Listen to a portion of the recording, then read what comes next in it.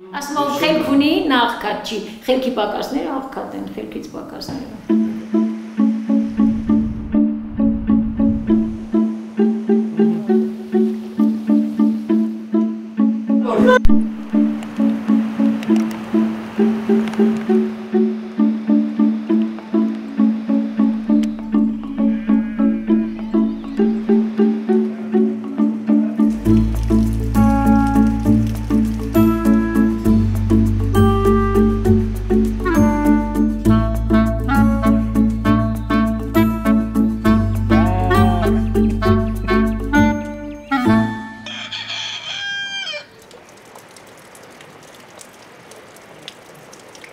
Սամվելենց տունն այրվեց, Տիգրանենց գոմը, գյուղում նախակրթարան բացվեց, հանդիսությունների տունն էլ դեռ նորոգվում է։ 2 տարի անց Ահնիձորում շատ բան չի փոխվել։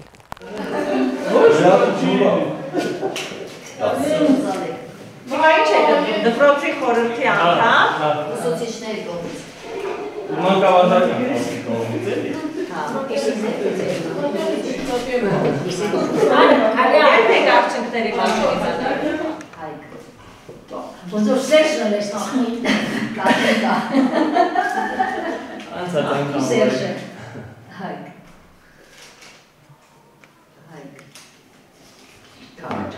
Ինձ հաճախ այնպես է թվում, թե խելքս քամուն եմ տվել, փողերս տանուլ եմ տվել, սերերս տվել եմ ջրին։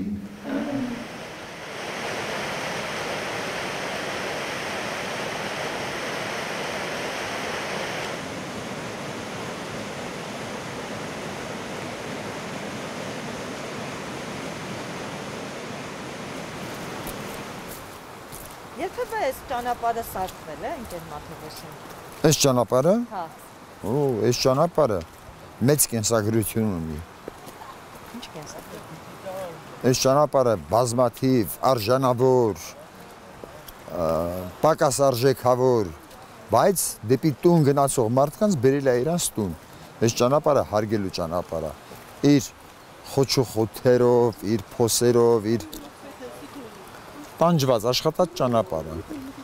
Այս ճանապարհը մարդկանց իրենց տուն է բերում։ Մեր ճանապարհն է, մեր հարազատ ճանապարհը։ Բայց այս վերջին տարիներին կարծես ավելի շատ տնից է տանում Մաթևոսյան։ Այ դա ցավոտ հարց է։ Հակառակ կողմը արդեն ընդունելի չի։ Երբ ճանապարհը դեպի դուրս է տանում, դա շատ տխուր է։ Ուշանում է գարունը այս տարի Ահնիձորում։ Չէ, չի ուշանում։ Բայց ինչպես եղավ։ Թե մենք ենք շուտ եկել։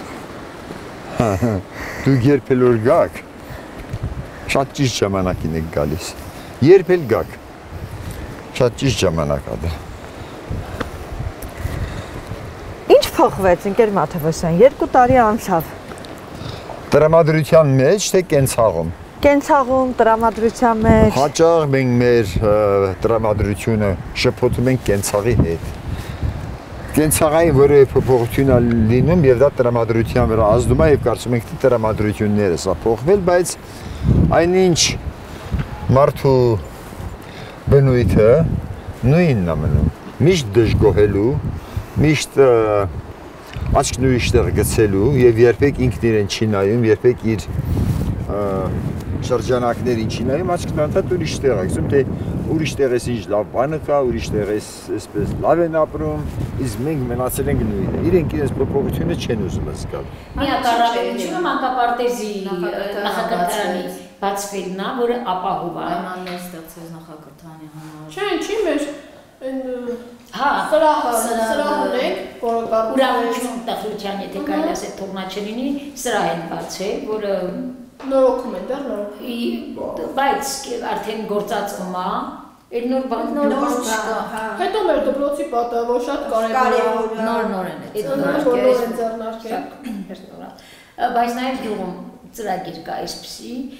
օգտվեն արևային էներգիայից, կան տեղադրեն այդ տաքացուցիչների համար եւ մեկ էլ էներգիայի նախակրթարանի համար արդեն ջարվել արևային։ Չէ, անհատների համար է դա նախաձեռնված, մի քանի ծրագրերով տարբեր ծրագրերով նույն ծրագրով տարբեր կազմակերպություններից եկել են հիմա սպասում են եղանակի բացվելուն որ կան տեղադրեն։ Էդ էլ բավականին մեծ առաջընթաց։ Գյուղում շատ վատ բաներ եղա։ Հա, բոլոր։ Ինչ։ Այրեցին մեկի տունը բարվեց ամբողջությամբ գիշերը։ Մինչև հիմա անհայտ է, թե մինչև հիմա։ Մեկի անասնագումը ամբողջ ապրուստով։ Բոլոր բնակիչները, որտեղ տարբեր բնակիչներ կային, հավեր, խոզեր, մեղուներ, անասուններ, խոշորյակ ջրավոր։ Այդ բոլորը իրանց ձմեռային պաշարը, մեղրա, պանիրա, յուղ, այդ ամբողջը ապրում էին այդ տարածքում։ Դեռ տուն չէին բերել, այսպես ասած, եւ այնտեղ էին մնում, ճիշտն ասած, այդպես առավոտը գիշերը զանգել են, որ սենց այսպեսի ծուխա գնամ, այս ինչ տարածքից առավոտը գնացել են տեսել, որ նստել է իսպար։ Այդ իրանց տարիների աշխատանքը լրիվ ոնց որ ջուր է։ Իսկ գյուղը լքողներ կամ գյուղում բնակվողներ։ Նոր գնացողներ չկան, ինչ կան, 2 տարվա փոփոխությունը չկա, տենց արտագաղթի, բայց մի տենց էլ մի քանի չկա, որ ասենք սրանց ցել գնան, եթե գնան այդ արդեն համարյա թե շուշներս տալիս են։ Մեր գյուղապետը մահացավ։ Հա, այդ 2 տարվա մեջ։ Որ են արտագաղթած գյուղապետը։ Վանուշ քարեկ։ Հա, այն ժամանակ Վանուշ կար, որ խոսած Վանուշներ այդ ժամանակ, ձեր եկած ժամանակ Վանուշներ։ Ինչից մահացավ։ Իվանի եղբայրն։ Ինչը չսիրեցիք Վանաձորին։ Ոչ աշխատանքի, քանի որ չունեի աշխատանք, դրա համար նորից հետ եկա։ Ընտանիքով եք տեղափոխվել։ Այո։ Բոլորով նորից հետ եք եկել։ Տղաս Երեխեքն դիան սովորը։ Մեկն ամուսնացել է, մնացած բոլոր մնացել, ես ամուսինս փոքր տղաս հետ ենք եկել։ Լավ հեղափոխություն է ինչ բերեց ձեր գյուղ։ Ուրախություն, պայծառություն, Մեր ուղղած Նիկոլեն շատ մենք բոլորս գրկված ենք ընդունում Նիկոլի մուտքը։ Միայն ուրախություն չկա, թաթայատալի որսակրճատ։ Ես հույս ունեի, որ ելիք շարունակեմ աշխատել այս տարի արդեն իսպար վերանալու։ Այդ գաղափարը Մաթեոսյանն էլ կարող ամենալ, բայց չմնա։ Նիկոլն եկել է։ Ասմաթոշակ եք գնացել։ Այս տարիքը լրացել է, իսկ կարող է նա ինչ պատճառով։ Բայց ինչով է Նիկոլը ուրախություն բերել Ահնիձոր։ Սկզբից շատ ուրախացանք են, մտածեցինք Սերժը դուրս եկել կամ Ամերիկա։ Կապ ջուլի օվերնի ենքանը Սերժի մահնուրա։ Անցնող սեպտեմբերին Սուրեն Պապիկյանն եկավ եւ բոլորից գոհ ենք։ Մարդիկ լավ բաներ են ասում։ Բայց երևի կառավարության ուժից էլ ավեր, որ ինչ որ փոփոխություններ անան։ Իսկ ինչ փոփոխություն ենք ուզում որ։ Մարդիկ մանկապարտեզի նախակրթարանի վրա տակ ջրի ինչ են դնում, ինչ ալիս։ Կենցաղից եմ խոսում եւ դժվարանում եմ։ Տակացուցիչ են դրել, մանկապարտեզում երեխա չկա։ Մի քանիս մատների վրա հաշվել։ Դարձյալ տխուր բաներ եմ ասելու։ Հանդիսությունների սրա հարսանեկան հանդիսության։ Ուրա ժողովուրդ, ուրա երիտասարդություն, որ այդտեղ հարսանեկան հանդիսություն լինի, ուրախության մի միջոցառում լինի։ Աստված հեռու տանի տխրության, վաղ մյուսօրն ծերունիները չեն լինելու։ Բայց շնորհակալություն պետությանը, սրահ են սարքել, չէ, մի բան սարքել են, չէ, անչափ գոհ ենք։ Արևի էներգիա, արևի կուտակի չեն դրել, էլի մանկապարտեզի համար եւ շրջակա օբյեկտների համար։ Լավ ով այդ էներգիան սպառելու, եթե գյուղում մարդ չլինի, եթե մարդու կարոտ զգաս, խրթին հարցեր են, չէ, էլ եմ ասում, շնորհակալություն կառավարությանը, լավ բան են անում, բայց ամենամեծ բանն են գելի, որ ժողովրդին տեղում պահել, այս արտագաղթի դեմը, դաժան բան եմ ասում, երկաթե վարակ վիրահարկավոր դնել, մարդուն իր տեղը սովորեցնելու, որ մարդն իր տեղը մնա, չգնա, ապշելու բանա, մարդ իր շրջանագիծը, իր տարածքը լքում է և աչքը գցում ուրիշ տեղերի, չի, չէ, այդպես չի, ոչ մեն հայերեն չի, մարդկային չի, ինքդ քորժիքը եթե կորցրիլ, եվրոպական անարժեք արարած ես դառնում, ոչ մի բան էլ չես հասնում, փլոր գրողները կոչված են մարդուն ճանաչել իրենց հայրենիքը, իրենց ծննդավայրը, երևի գրականությունն էլ է անզոր, երևի մշակույթն էլ է անզոր, մարդուն կռացնել եւ ստիպել սիրել իր բնորանը։ Երևի անզոր է։ Դարձյալ կասկածել գրականության օգտակարությանը մեղք եմ գործում։ Երևի հասցեագրված է քիչ մարդկանց, ոչ բոլորին։ Խոսքի ուժը, խոսքի գեղեցկությունը, որը պետք է դառնար նյութ, հայրենիք, սիրո աշխարհ, թողնել, լքել, գնալ։ Չէ, անիմաստության, այս տարտամության, այս երերուն վիճակները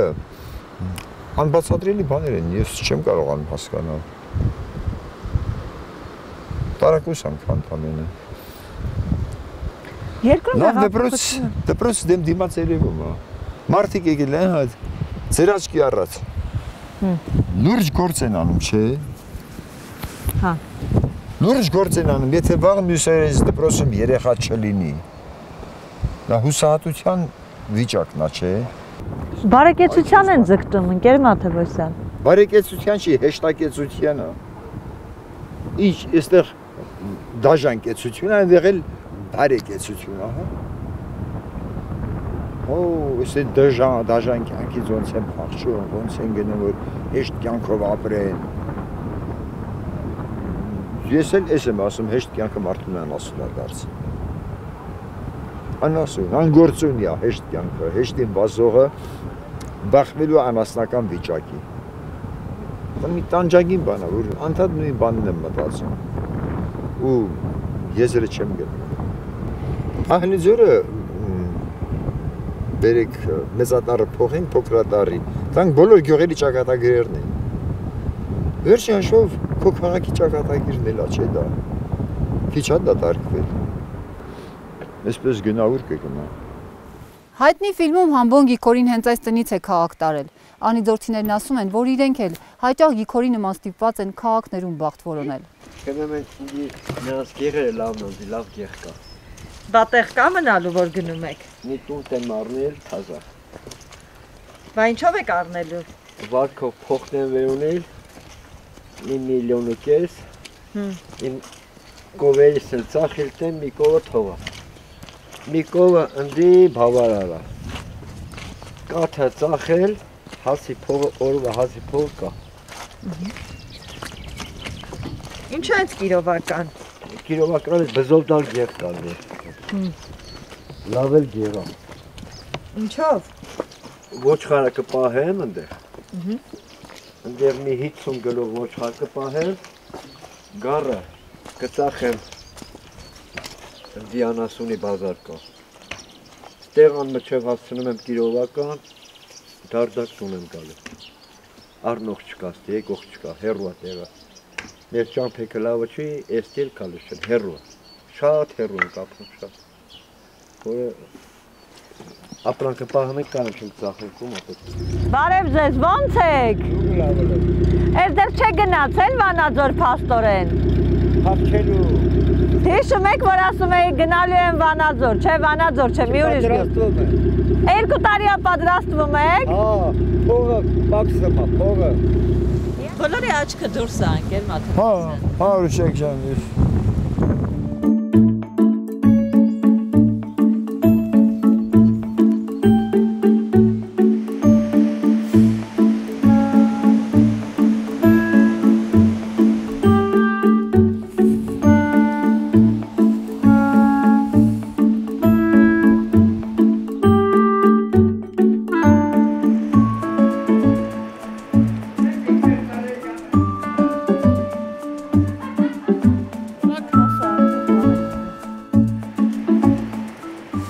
Գարունը երբեք չի ուշանում ինձ թվում է, ժամանակին գարունը կգա, բայց դուք էլ ուշ եք գալիս, անցյալ գարուն օրինակ չեք եկել։ Անցյալ գարունը բաց ենք թողել։ Բաց եք թողել, հա։ Այս գարունն էլ ժամանակին գալիս է, մի քիչ եղանակը ձուն արեց այս արանք, բայց արդեն ոնց որ գարունը իր հունի մեջ է մտնում ոնց որ։ Ոնց էր այս տարի եղանակը։ Այս նոր գարուն։ Գյուղատնտեսական տարվա։ Անցյալ տարի շատ վատ էր, կարկուտ եկավ գյուղում։ Ոնց ենք գնում։ Հա։ Կարկուտ եկավ գյուղում, խոթարքները վնասեց, մարդիկ իրանց անասունների խոտը չկարողացան ժամանակին հնձեն բերեն ու դրա պատճառով անասնագլխաքանակը ստիպված կրճատեցին կամ գնացին խոտ առան, որ տարիներ շարունակ չի եղել Ահնիձորում։ Մենք մեր խոտը միշտ կարողացել ենք մեր հողերից հնձել բերել։ Շատ վնասներ տվեց կարկուտը։ Բավականին մեծ վնասներ, համ տանիքները վնասեց կրիշեն, համ տներին մեծ վնաս տվեց, համ էլ վարելահողերին եւ խոթարկներին։ Փոխհատուցում բան եղավ գյուղացիներին, թե? Փոխհատուցում չտրվեց։ Մենք ներկայացրինք բոլոր թղթերը, բոլոր հիմնավորումները, որ կարկուտը վնասել է, բայց այդպես էլ փոխհատուցում չտրվեց մեզ։ Հարևան Քարինջում ավելի մեծ վնաս էր տվել, նրանց փոխհատուցում տվեցին, բայց մեզ չէ։ Էդ էլ Ահնիձոր չհասավ։ Էդ էլ Ահնիձոր չհասավ, հա։ Աշխատանքներ կատարվում են գյուղում արդեն, ճանապարհով որով եկել եք, ինձ թվում է արդեն դուք էլ նկատած կլինեք, որ ճանապարհի վրա որոշ աշխատանքներ կատարել են։ Մի քիչ լավացել է։ Մի քիչ հա լավացել է։ Նախորդ անգամ 4 կիլոմետր ոտքով քայլեցիք, որովհետև հիմա 4 կիլոմետր արդեն։ Մեքենայով ենք եկել։ Մեքենայով եք եկել։ Գյուղում աշխատանքներ կատարվում է, բայց նախորդի ժամանակ էլ եղել է։ Հիմա մի քիչ տեմպը ոնց որ շատացել է։ Հայկ, դու էլ գնացիր Ռուսաստան։ Ինչ էիր փնտրում։ Ես Ռուսաստան գնացել էի, ճիշտն ասած, շրջագայելու նպատակով, այսպես ասած։ Եվ գնացի այնտեղ ու հիասթափվեցի։ Ինչի։ Որովհետև ոնց նայում ենք, Հայաստանից լավ տեղ չկա։ Այնտեղի սնունդը, այնտեղի խմելու ջուրը, մի խոսքով դուրս չեկավ Ռուսաստանը։ Ինքը շատ սիրուն էր, Մոսկվան շատ սիրուն քաղաք էր, բայց այնտեղ ապրելը շատ ինձ թվում է շատ ուժեղ ելնես, որ այնտեղ ապրես, մանավանդ հայ գյուղացի տղան։ Որոշեցիր հետ գալ։ Էսա գյուղապետի տունը։ Հա։ Ես նախորդ գյուղապետի էլի, հա, արտագաղթած գյուղապետերից մեկի։ Արտագաղթած գյուղապետերից մեկի, որոնք եղբայրներ են։ Հանդիպեցի Ռուսաստանում, ճիշտն ասած, իրան։ Հա։ Եվ որոշելա, որ հետ վերադառնա, գա, ստեղ գյուղատնտեսության ճյուղերից մեկը որոշելա զարգացնի, մեծ ծրագրեր ունի, մեծ նպատակներ ունի, փորձում է իրականացնել։ Երևի աշնանը կգա։ Ինչ անում այնտեղ այդ։ Այնտեղ խանութ ունի, խանութ են աշխատացնում ընտանիքով։ Կարողանում են ապրել։ Կարողանում են, հա, նորմալ ապրում են, լավ ապրում են, բայց մեկը ուշքնումիտները, այսպես ասած, ստեղ է, Հայաստանում է, իրանց գյուղում է։ Փայտերը դարսած են, տունն էլ ապրելու համար պիտանի, նախկին գյուղապետերից Մերոշ Ղազարյանի տունն է։ Քիչ այն կողմ նրա եղբոր տունը, երկուսին էլ անգամ գյուղապետի պաշտոնը արտագաղթի ճանապարհից հետ չպահեց։ Նրանցից մեկը հենց գյուղապետ եղած ժամանակ հավաքեց իրերն ու մեկնեց Ռուսաստանի Դաշնություն։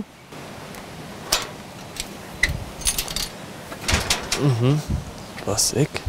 Փայտերը դասավորած հիշում ես։ Այն փայտերը հիշում եք, նույն փայտերը։ Նույն փայտերն են, փաստորեն չեն վառվել։ Չեն վառվում, դե գալիս են մի քանի օր ամառը մնում են, փայտը չեն վառվում։ Երբ կգա աշունը։ Աշունը, հա։ Բայց հաստատ որոշել է, թե ուղղակի ցանկություն է։ Չէ, ցանկություն է, մեծ ցանկություն, այսպես ասած։ Կգա, բայց երևի, որտեղ այնտեղ իրանք էլ չեն կարողանում ոնց որ հարմարվել։ Բայց 10 տարի ապրում են այնտեղ։ Պատմեցիր Ահնիձորից։ Իհարկե։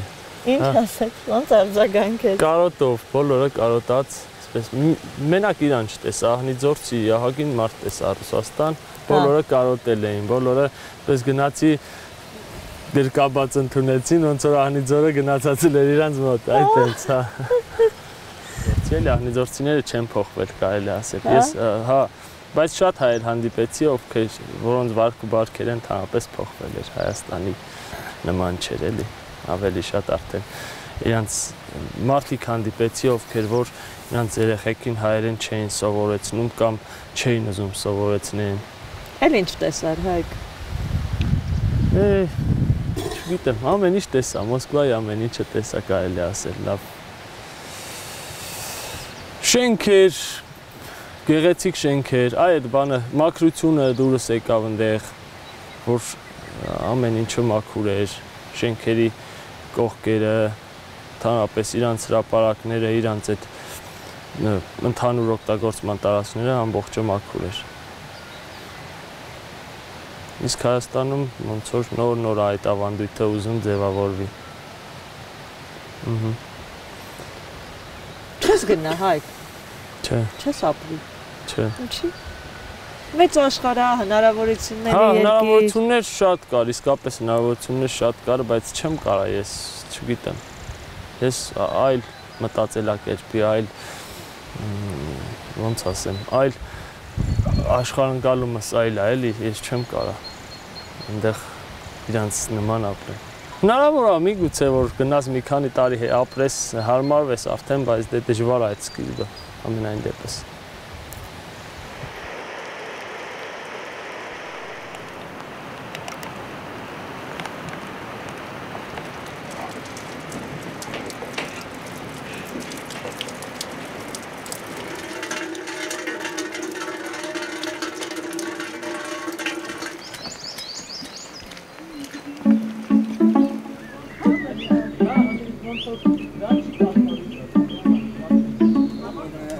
Արտակն ասել է, եթե գյուղից գնացին, մարդիկ բոլորը գնացին, վերջում ամենավերջում ես դեմ զամոկը դնել։ Բայց տենց բան չի կարալի, էլի։ Ինձ թվում է Հայկը ամեն դեպքում Արտակ։ Չէ, հաստատ։ Ես Հայկը առաջ գնացողն է։ Ես գնացի եդեկա, էլի դե։ Բարև ձեզ։ Բարև ձեզ։ Բարև Օնիկ պապ։ Բարև։ Ոնց եք։ Շատ լավ։ Հիշում ես, Արուս։ Հիշեցիք մեզ։ Ուր եկել եք։ 2 տարի առաջ էինք եկել Օնիկ պապ, այս օրերին։ Էն որ լավ զրույց արեցինք։ Այո։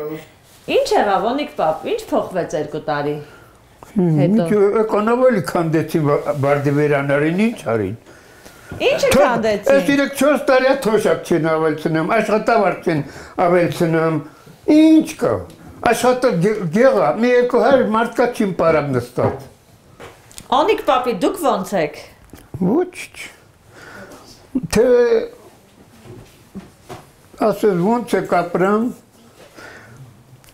զորի տարահեղ, ոնց ենք ապրել։ Թե ասեմ, վատն ենա, որ ջիլիս չկա, բայց տենա, էլի հայտ, մի բան ստեղծում ենք ուտում, էլի, ապրում ենք, գոյատևում ենք։ Այս 2 տարվա մեջ մեկը եկավ ձեր տուն Օնիկ պապի, ձեր գյուղ։ Տեսնի ոնց եք ապրում, ինչ եք ապրում։ Չէ, ով պտի գա։ Վերջի անգամ երևի մեկ էլ մենք ենք եկել։ 6-7 գյուղ միացրել են մի համայնքապետի ումուդի ենք։ Թե կգա, ինչ կասի, ինչ կանի, ով գիտի։ Մի լավ բան չփոխվեց։ Ես չեմ տեսնում, թե փոխվել, մեզ մոտ էլ չի փոխվել։ Թե մենք մինչև Վանաձորու Ալավերդի գիտենք, մինչև դի ես տենում եմ ոչինչ չի փոխել։ Թենտի անդեն են Սունիկա, բանկեն մարզերում փոխվելա չգիտեմ։ Ձեր կյանքում ինչ փոխվեց Օնիկ պապ։ Ոչ մի բան, ինչ պետք է փոխվի։ Պատերը ոնց որ սպիտակացրել եք, հա, փոխել։ Էդ էլ են որ ասում են հազիվ հազ, քանի օրեն հացը չեն կերել, որ սպիտակացրել ենք։ Բա։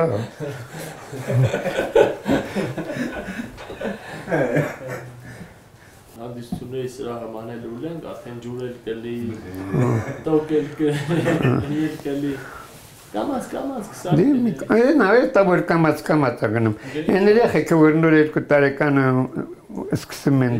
տոտի-տոտյանելը, մենք էդ հենց տոտի-տոտյանելով ապրում ենք, էլի։ Ենքան մեծ պրոբլեմներ կա մինչև հասնում են, մեզ արդեն մերը կամաց։ Դե ասում եմ էլի, մեզ չի հասնում։ Մեզ հասնում է նորից փոխվում է։ Գեղը քայքայվում է։ Այս գեղը 4-500 բնակչություն է ունացել։ Այս գեղը 100 քանի մարդ մենք պատերազմ ենք հարգել, հաշվեցեք։ Մատների վրա հաշվենք, 100 քանի մարդ հարգել են 36-ը վերադարձել չի։ Բայց միտքան հազիվ գեղում մարդ կա։ 100 քանիսը, չէ։ Ինչքան հաշվում եմ 170-180։ Էն էլ կարող եմ մի ընտրողների ցուցակով այդքան։ Հա, դե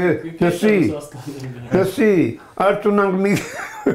թաբուն կան, դավոն կան։ Ասին գալիս է։ Բարևում է, չէ, ներուժն ազնիվ։ Ներուժ չէ, ներուժը։ Արտունն ենք իմացել, ոչ խարաբերում գա։ Օնիկ պապի, հեղափոխության մասին ինչ կարծիք ունես։ Հեղափոխությունը դե գիտես ինչ կա։ Ոչ շատ լավ անցկացել, ոչ զոհ տվին, ոչ կռիվելա, են մեր մանուկ դուս եկան, թե դա ով էր կազմակերպել իրան հետ, ով էր սենց ասած մեր գեղական լեզվով թիկունքում կանգնած, լավ անցկացավ։ Գոհ էլանք, ամբողջ ժողովուրդը գոհ էր, բայց մի տեսնում բոլորը բողոքում են, այն որ մասնակցել, ես մասնակցել եմ, որ լավն էլի, ինչու դեպի վատը գնում։ Իրանց մեջի մարդն է դուրս գալիս տելևիզորում ասում։ Էտո որ դենց ասում, բա պաշտոնի իմարավոր է։ Չէ, գիտես ինչ կա, այդ բոլոր չի, դենում ենք էլի, լավ, բալի այդ կիրտ կանայք կան, որ ասում, միգուցե պաշտոնի հիմարել ասող կա, բայց թե որ մասնակցել են, ու դեպի լավը չի գնում։ Նա ուզում ալնի։ Պետք է աշխատել։ Լավ անցկացավ, հեղափոխությունը ես օրինակ այն ժամանակ էլ ասեի լավն է, այս Նիկոլ Փաշինյանը, որ իշխանության գլուխը կանգնի մի բան կստեղծի, լավը կլի։ Մի տարին թմանվել է, ասում ենք մի տարի էլ սպասենք, ես իմ, համի մեր գեղի գրագետը դու ես, դե մի բան արա տենանք, մեր գեղի կրթված, ամենալավ տղեն դու ես, դե արա, ասա, ես բանն ասա։ Ճիշտ ես ասում։ Դե բան ինչ ասենք էլի։ Կանենք, մի բան կանենք, Օնիկ պապի։ Ես իմ։ Իմ մերնելու դեպ նիցուզ մեկ արեք, ես ուզ մեկ տենամ։ Գեղը մի քիչ շարժն էլի։ Շարժ ասելով, ինչ։ Շարժ, գեղի աչ, քանի երիտասարդնի ունենք, աչ չիկա, ամուսնություն չիկա, դա ետ եմ ուզում։ Մի 6 հատ աղջիկ ունենք, հասած, հասունացած, արտակը ծիծաղում է, մի 10 քանի տղա ունենք, գերն էլ ասում եմ ինքը մանկավարդ, 2 տարի ձետվայր թե երեխալ չլի դպրոցի հիմա, դա ետ եմ ուզում։ Էտ եմ ուզում, որ ես գեղը մտարական մի 3 հատ երեխա ծնվի։ Չէ, Օնիկ պապի, ես անգամ ավելի շատ դժգոհ ես, այն ժամանակ այդքան դժգոհ չէիր։ Դե գիտես ինչ կել եմ ասում, ապրելով կերպը որ լավն ալում, լավ էլ կամ անց, ես վախում եմ 2 տարի չէ 3 տարի, որ եկող տարի էլ գաս ավելի բետար վիճակում լենք, ընդով ինչ ասենք։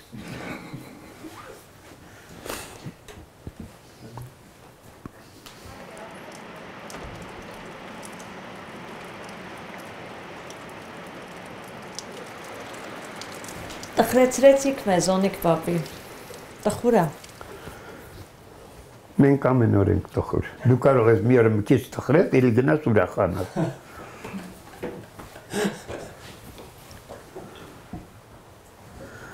Օնիկ պապի, բայց սենց հրաշք, չքնաղ տեղ եք ապրում, մարդ գալիս նայում երազում է սենց տեղ ապրի։ Ես էլ եմ բնության համար շատ, որ ես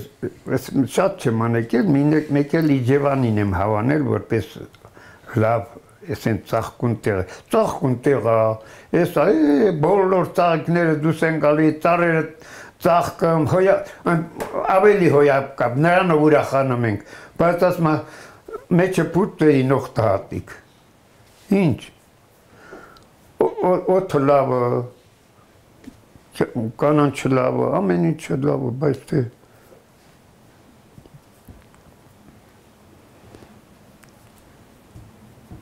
Բայց դե տխուր եք։ Հա։ Ինչի։ Որ մի գեղը հարսանիք չլի 4-5 տարին մի անգամ, գոնե զորնի ձեն լսես, գոնե մագաղ միացնեն, ինչ։ Նրանով ենք ուրխանամ, ուրախությունը դա է։ Որ ամեն գյուղում 10 տարին մի հետ ալի հարսանիք, 10 տարին մի հետ ալի մի հատ աչ, էլ ինչ ես ուզում։ Լավ բնությունը, խոյ, օթը մաքուր, Գետի ձենի տակ։ Հա, այն որ վարարում գալի կարմունջի կողքով տալի, սալերը տասկան, վշամ, թշամ, ջուրը, հա, ուրախություն է։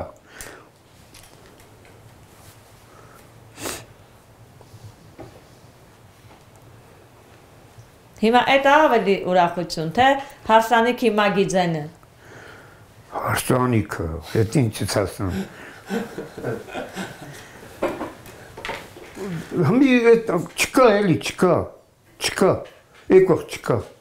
Ենա դիմում եմ, խաբարը տարեք ասեցին, նկարս էլ տարեք, ուզմը գանտան են դատ են, ես գեղին ջուր տան, ինձ տանեն դատ։ Ինչի կդատ է։ Ես իմ կարող ասեմ, ես այդ խոսքն ասել էլի, խոսքի համար, խոսքի ազատությունը շատ տեղան չկենում։ Թող ինձ տանեն դատ են, ես գյուղին ջուր տան, ես գյուղին ճամփա տան, ես գյուղին լույս տան։ Այն ժամանակ ձեր խոսքը Կարեն Կարապետյանին փոխանցեցինք։ Ես ուզում եմ համ Նիկոլ Փաշինյանին փոխանցեք։ Ինչ փոխանցենք, Օնիկ պապ։ Ինչ, որ այս գյուղերը շատ վատ դրության մեջ են, ճանապարհները չկան, գալիս եք տեսնում եք, այդ մարդիկ թանկ ավտոն առնում են, գնում Վանաձոր գալի մի մասը խփանում, դա ետ է։ Ես կարծում եմ նրանք այստեղ չգիտեն էլ, որ 230 պատգամավոր է պահում, ամենքին 600,000 աշխատավարձ տալի, ինչ են անում այս գյուղերի համար։ Ինչ են անում, Հայաստանին ավելի խորտակեցին ու նստեցին։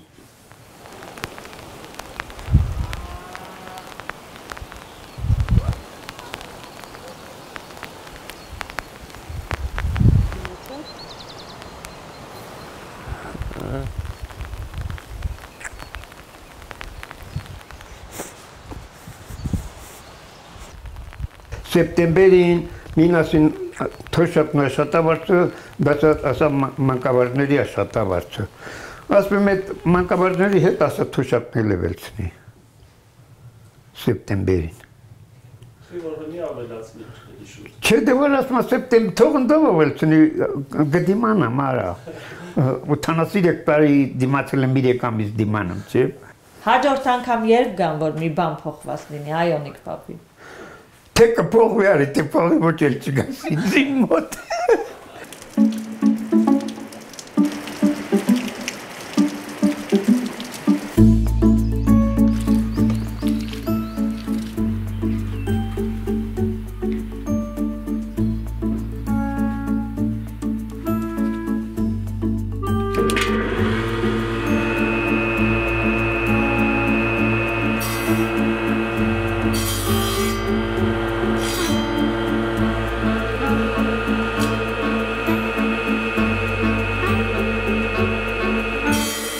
Պետակի մեջի ռամք են, որ մեղրը մեջին ճանջը մեղում անում։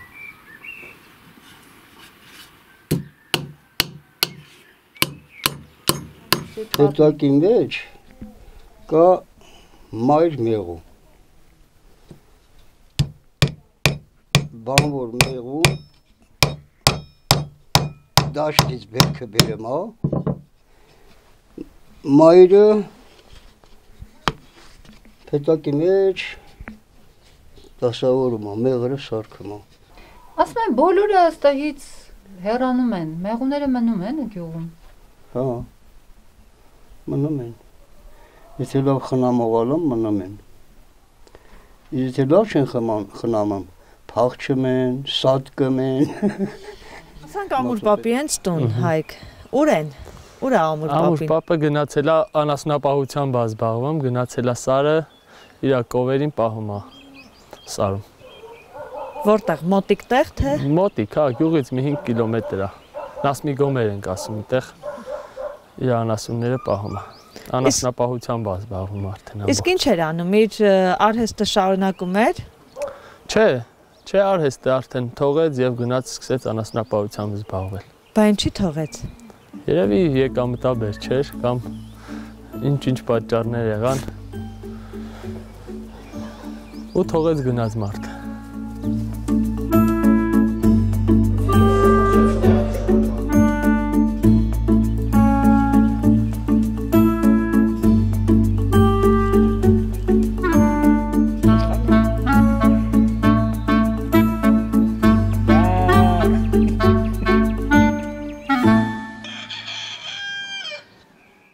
Մեկն ասել տի ինչ լավ մարդավախ, մեկն էլ ասել տի, արա, այն ինչ չես բաներ դուս տվու։ Հելնայ մեզ է նայեմ, է։ Ողջարը։ Հելնայ։ Հա, անցանոթ մարդա տեսու։ Չէ, լավ, մի արա։